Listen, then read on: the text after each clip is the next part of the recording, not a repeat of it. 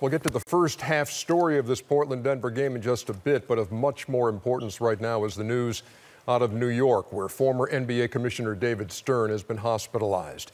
The NBA released the following statement, which said Stern suffered a sudden brain hemorrhage today and underwent emergency surgery. Our thoughts and prayers, the statement reads, are with David and his family. Stern's 30-year run as commissioner began in 1984, and in 2014 he stepped down, replaced by Adam Silver. This was the commissioner during all of your careers, and one of the best commissioners in all of sports in that 30-year tenure.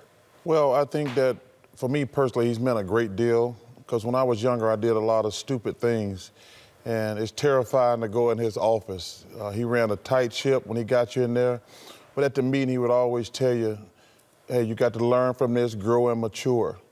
And I think that people see all the money in sports today, think that it was always like that. When I got to the NBA in 1984, which was commissioner's first year, the average salary was $250,000. It's almost $9 million now. And he is largely responsible for that. And every time I saw him, I just saw him at the Hall of Fame. I told him, thank you very much.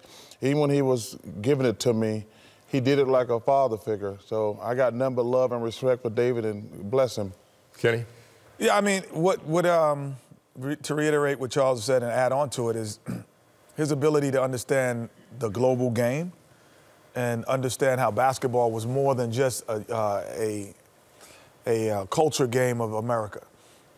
He understood how to introduce it to the world, you know, obviously with the Dream Team being the first part of it and carrying on and so forth and so forth. So, but just a person who that every time, I don't know, Chuck, every time you would seem like you were, every time you're with him, rather, I'm not just seeing him, he's still here, but every time you're with him, it feels like you learn something.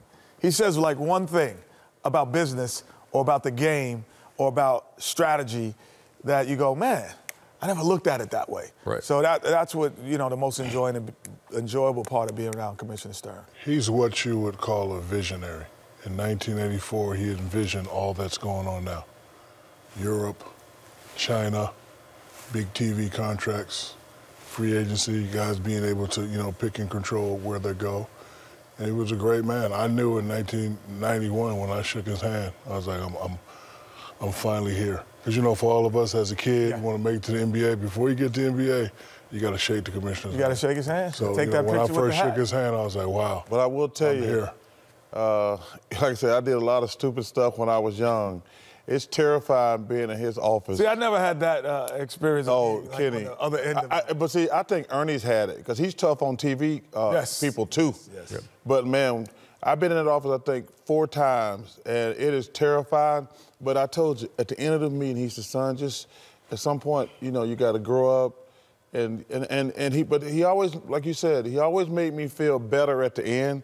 Even though he had chewed me out for 30 minutes, at the end, like he said, hey, you're going to be fine. Just learn from this. And we talk about his vision and his scope for the game and going outside of borders. And on this night in which a game is played in Mexico City, again, as that series continues, that's all the work of David Stern.